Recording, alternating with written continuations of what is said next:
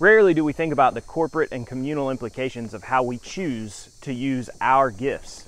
We have this understanding in our culture that our gifts are meant for us to use for our benefit primarily, and any benefit that they may impart to other people is secondary and often incidental. But the scriptural worldview places a much higher level of importance on our corporate and communal impact than we do.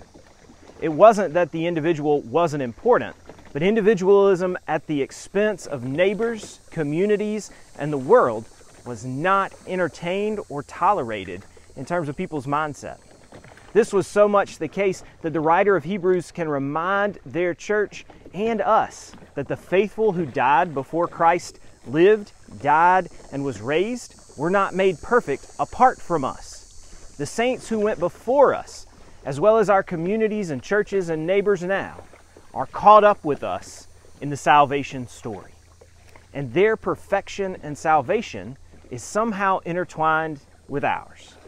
So for us this day, may we recommit ourselves to the good of our neighbors. May we love them as we love ourselves.